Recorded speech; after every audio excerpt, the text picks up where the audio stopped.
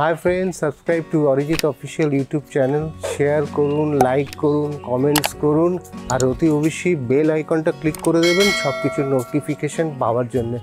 সঙ্গে থাকুন, পাশে থাকুন, দেখতে থাকুন Arijit official YouTube channel.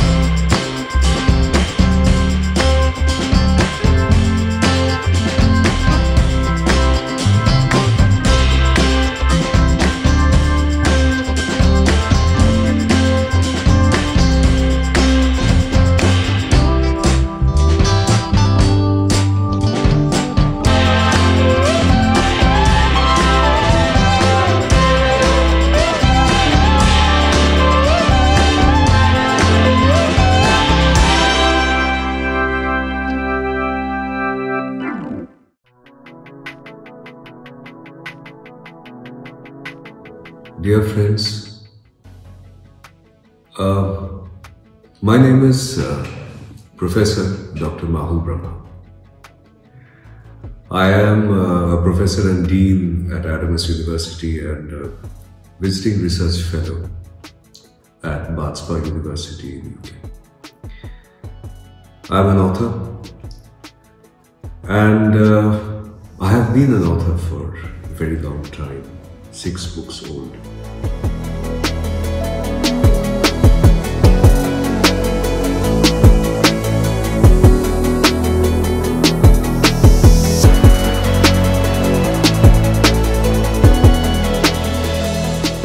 So about me, I have 2 decades of experience. So I was a journalist, I was a chief editor, and I worked with various national publications. And then I was with the Tata Group for a decade almost, heading CSR, corporate communications, branding and publications. I am an alumnus of IIM Calcutta, MICA, University of Cambridge, Jazz Business School, St. Xavier's College and University of Calcutta. So PhD and a DLit. So my journey as an author started a decade back. I was with the India partner of New York Times and I was editing a magazine on luxury. And that is where my quest for luxury, my entire journey for luxury as a luxury commentator started.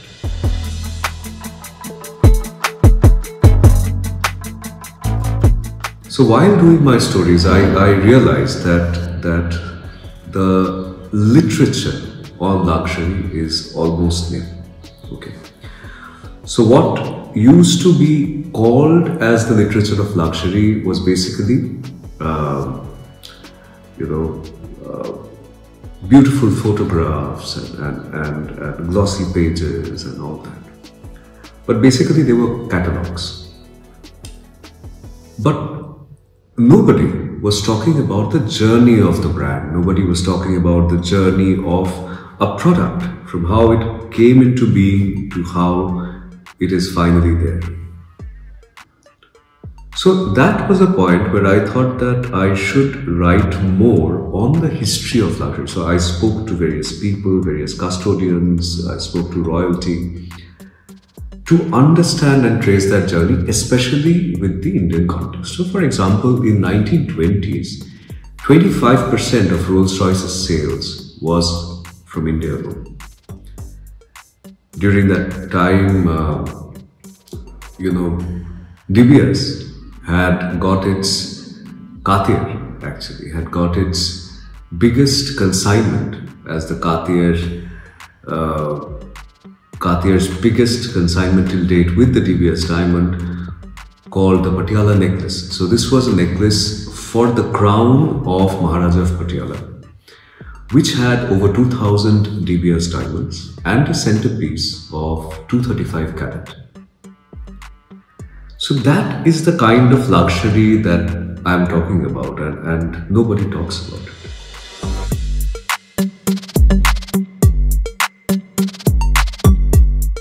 So I started off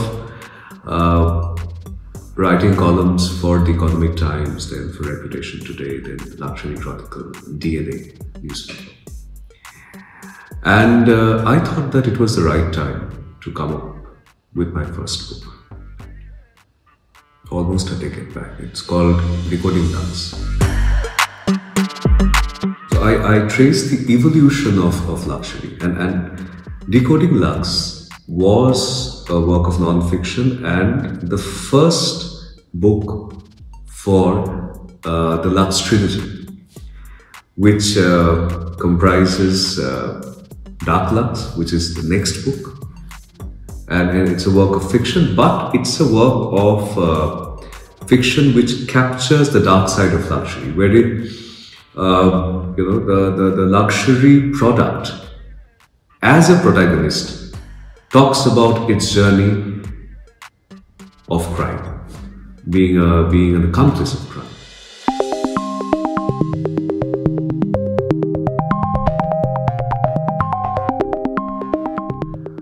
The third book was Lux Inferno.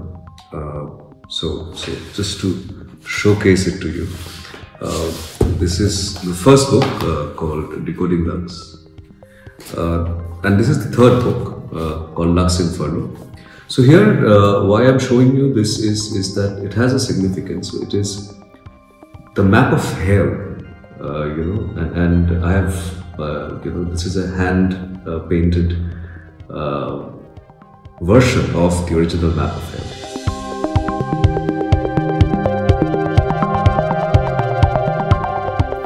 So all my covers are designed by my better half, Satyajit Ray. And so here, a part of it was a kind of an autobiography, not completely, but yes, partly, where I basically tell the story of my experience during my stint at the India partner of the New York Times, and how I myself was sucked into this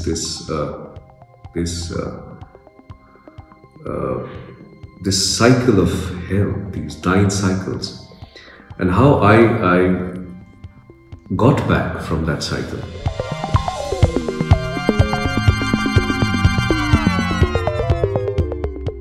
So my approach has always been academic and not at all in terms of product cataloging.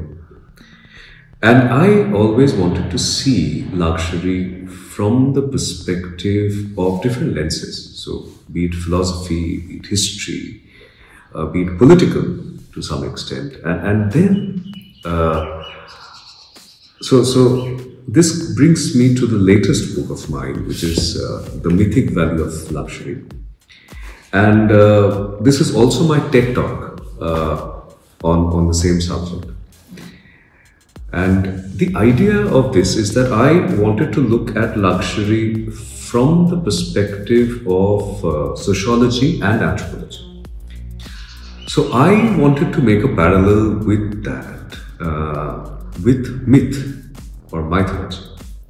And so in a deeper study of myth, in a deeper understanding of myth, I realized that what makes myths survive is something called a mythic value. So this book is about that.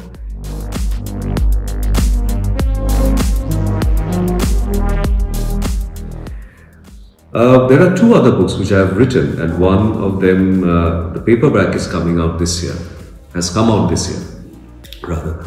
It's called Quarantined, Love in the Time of Corona. And it is basically, I had written it during the quarantine, when I was quarantined in 2020, when the first lockdown happened. So it was released during that time, the Kindle version of it, because I wanted everybody to, read it while they are still in lockdown, because these are stories of love during the lockdown period. And the other book that I want to talk about, which was released last year, is How to Communicate Strategically in the Corporate World, which is this book. And this book basically is an elixir of my journey as a communicator, as a communications leader. And I have made it as a guide for CXOs to understand the nuances of communication.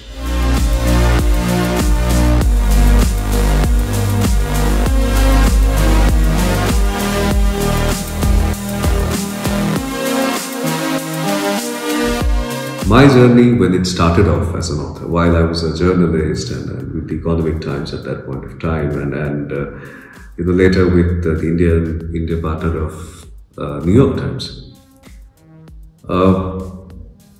I had thousands of published articles and all that. However, when I wanted to start my journey as an author, it was not easy. It was a huge struggle, and this is my message to all the budding authors. It's a huge struggle. Publishers are not kind. They make you run from pillar to post. They accept an idea, then reject it the next day. But you have to go through it. It's kind of a rites of passage. That is how an author's life starts, an author's journey starts. And overcoming that hurdle, you become the butterfly on the other side.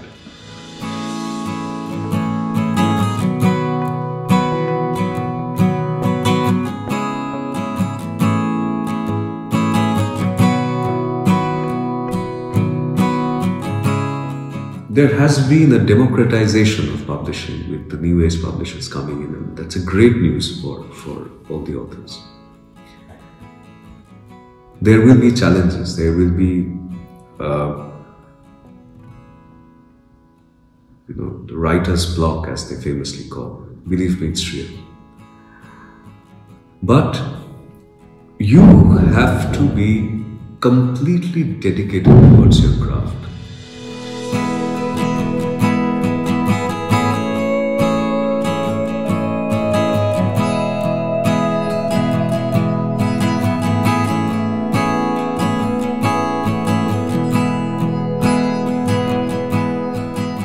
For me, I write every day. Between 6 and 7 in the morning, I am a morning person, so I go up, I wake up early, I play golf, and then I come back and write. I write every day. And I do it because writing needs discipline. Creativity needs discipline. There is no other way to grow as an author. So my request to all the budding authors is that keep writing.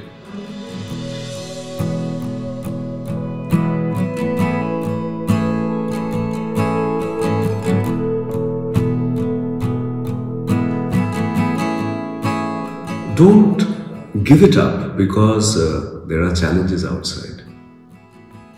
There will always be challenges. And that's what makes it fun and exciting. You have to keep writing, no matter what. And, I'll share a wisdom that somebody had shared with me during my early days of writing, that don't worry about publishing the book or marketing the book while you're writing. Just focus on what you want to write and get it out, okay? Plan it well. But don't think of the market, don't think of the publisher. Just get be true to your creativity, 100%. Be honest and sincere to your creativity. So whatever you want to write, go ahead and write it. I had to change publishers and all that, but that's part of the process. For me, what I want to write and putting it out is not negotiable. So I have never negotiated on that, never compromised on that. So I would ask all the authors and to do that.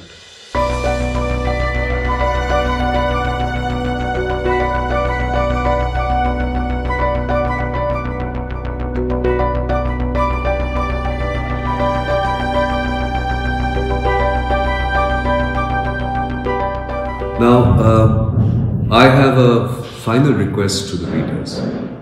Dear readers, please understand that you are our inspiration, for us to write. We write for you. And the essence of holding a physical book is something that has no match. The smell of a book, the essence of having a physical book on your table, on your hand while you're reading, the entire experiential phase of that is something that you can't replace. I'm not averse to ebooks, I'm not averse to digital books, but I'm averse to piracy.